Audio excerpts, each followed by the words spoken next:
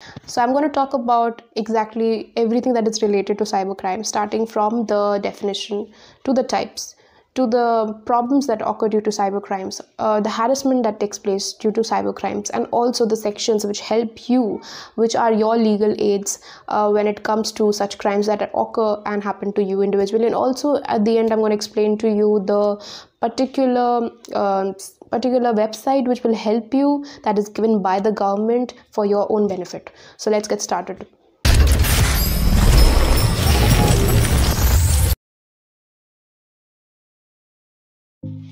Starting from the very beginning, as you know that we have been hit by a very big pandemic, that is COVID-19, coronavirus, yes.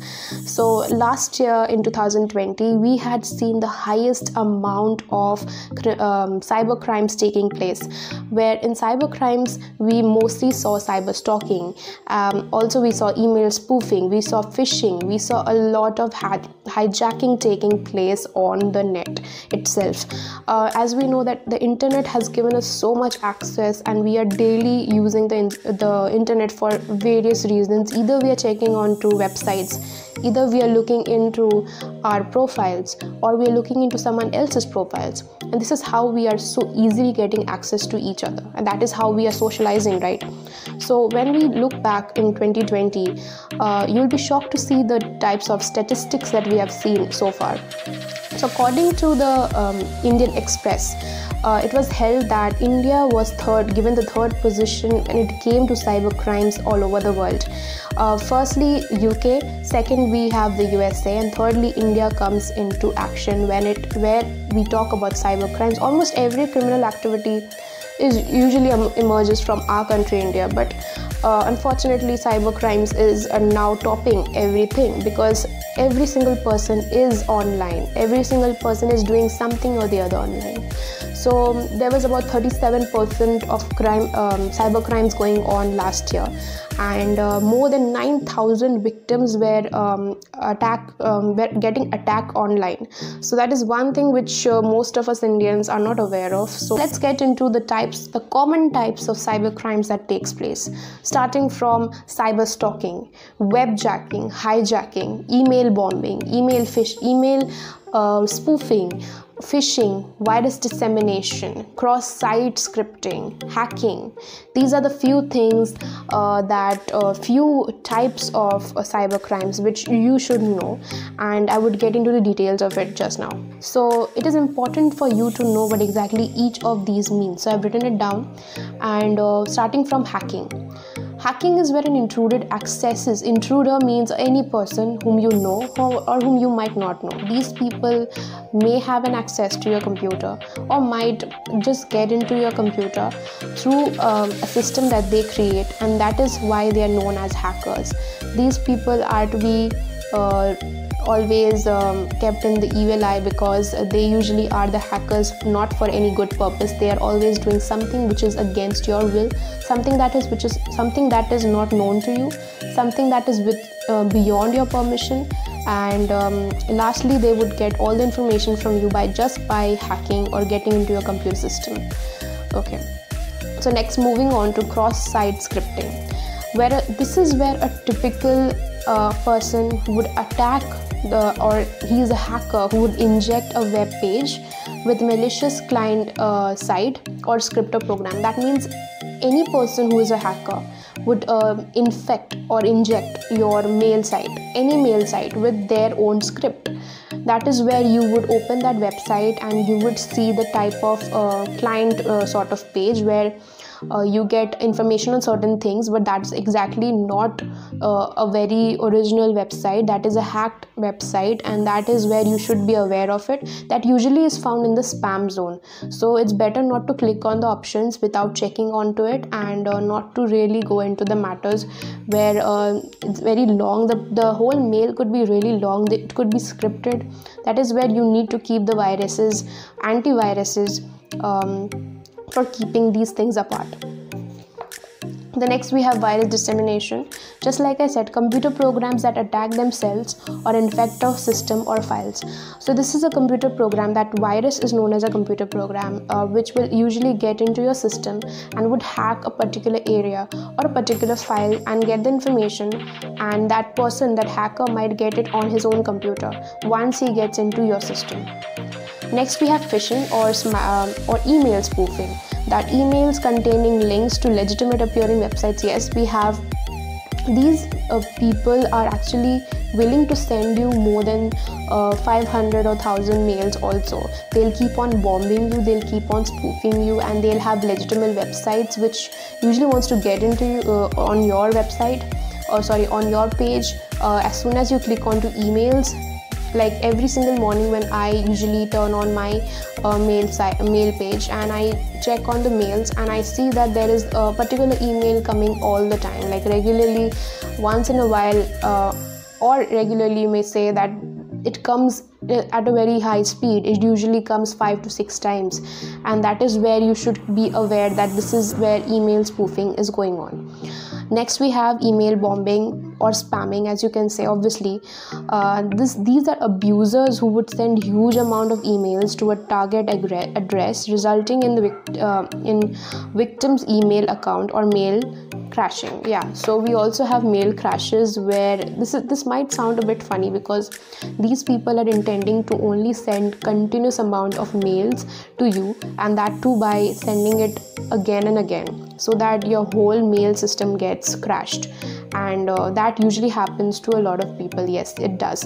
And a lot of enterprises and companies have faced such problems because their mail accounts were getting crashed, because a lot of people were sending in mails continuously just to get their mails crashed. Moving on to webjacking. Webjacking is also another term for hijacking. It takes control of website fraudulently, where the person might, the hijacker or the hacker may charge the content of original site. He may get into the original site and fraudulently he would hijack. It's almost similar to hacking, just like I explained. It is nothing different. It is almost similar to that. Moving on to cyber stalking. Now this is one particular thing which most of us youth are aware of. Every single person is aware of it. And if I'll explain it in the layman language, it is where a person is pursued or followed online. That means, as a woman, most of us women know this, or even the male folks, but mostly as women are the most vulnerable category. Even online, a single fake account may also get a lot of messages. One person might be followed online continuously, or if you know that person separately in real life, you would want to get to know that person online, and if you're not able to contact that person offline, you will try on to go and choose the online mode of communication, and that is where these things start. As we know, we have access to Instagram, we have access to Facebook, we have Twitter, we have a lot of such places like Telegram and sites where we can usually have a conversation, and that is where a person does not want to have a conversation, but the opposite party, the person who is the abuser, who is the criminal, who wants to get to know this person, would try to get into the personal space and would continuously want to talk to that person by cyber stalking that person. Either that person will send mails, will send continuous messages from different accounts, different places, and would harass that one person on a daily basis. So that is where cyber stalking takes place. It's not only one site or one place like Instagram where these things happen. There are a lot of places that one person might try to get into in your WhatsApp also, or on the Facebook as well. So this is where all these things happen, and yeah, these are the particular things which you should know. Now we would talk about the sections which will help you. Very interestingly, we have 2 more sections which you should very well know, and that is section 292, where anyone who sells, distributes obscene books, pamphlets, paper drawings, paintings, we know that there are a lot of people who have been doing cyber stalking. Apart from that, if any person takes your personal things and would usually publish it online, or would publish a book, or would publish a pamphlet, that person can be booked under section 292 of the IT Act, and you need to write a particular mail and send it to the particular cyber portal, and that person can be booked for 2 years of imprisonment, and 2,000 rupees of extra penalty will be charged from that person. That is the fine that he has to pay. Okay, and moving on to, we have section 66E, where intentionally capturing, publishing, transmitting the image of a person. Any person who is, if you are a person who is going to a mall and you go to the changing room, and that person captures your images, or just if you're roaming outside somewhere and that person is stalking you and capturing your image and putting it somewhere, that person is committing a crime under this section 66E of the IT Act, and that person can be booked under this particular section, and that person will be getting an imprisonment of 3 years plus 2 lakh rupees fine. These two are optional. Either he would get a 3 years imprisonment, or he would have to pay a 2 lakh rupees fine. So I will give you the particular website, that is cyberpolice, cyberpolice.mha@gov.in. This is your particular section. This is your particular aid. You will have to, if ever in life you are in trouble, you will have to do this one thing, is go to this mail website, and you will have to write a mail addressing your problem to this particular mail, and write down the particular section which I have almost explained about, and make sure that you send it. Within few days you will be getting a call from the police station. If you want to withdraw the punishment or the particular problem that you have addressed to the police, that police would usually call and ask you whether you want to take further steps or not. So in case you want to take back the whole complaint, you would definitely go and write a mail back addressing that you want to take the complaint back, and this is how the whole process goes on. So thank you so much for paying so much attention to what I had to say, and definitely I hope this will help you out in your real life as well as in virtual issues. And if you have any problem, you can contact me here. Here is my mail ID and also my number. You can definitely contact me, and also you can get in touch with me anytime. So thank you so much, and yes, and also know your legal rights. Do not forget to always stay tuned and check on the legal pages that usually are there for your own benefit. That would definitely help, and please follow this particular channel and subscribe to it. Thank you.